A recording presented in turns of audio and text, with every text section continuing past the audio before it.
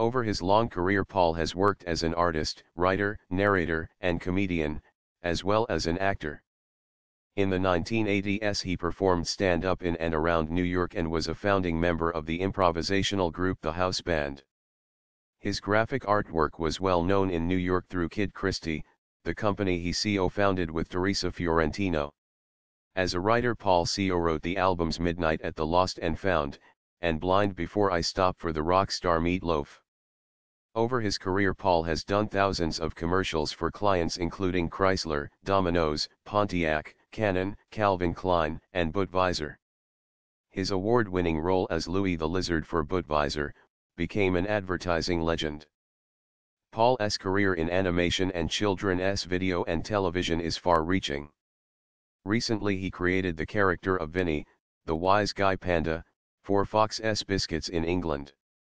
At home in the US, he created the character of Zook for CTW's Zook and Allison. Some other well-known roles include Car in Adult Swim's Stroker and Hoop, and the handsome Ram in Disney's Brother Bear. Terramix. As a narrator, Paul has worked extensively for Discovery, the Nature series on PBS, as well as A&E, History, Biography, and many others. For Nature, his credits include the 6-part series Deep Jungle, as well as Owl Power, Killers in Eden, and Can Animals Predict Disaster, among others. Presently he narrates both long-running Discovery series Gold Rush, and Dual Survival.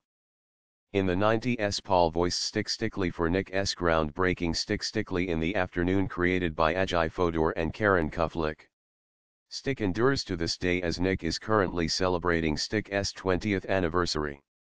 Moose from 2003 until 2012, and just voiced the new Nick app for kids online.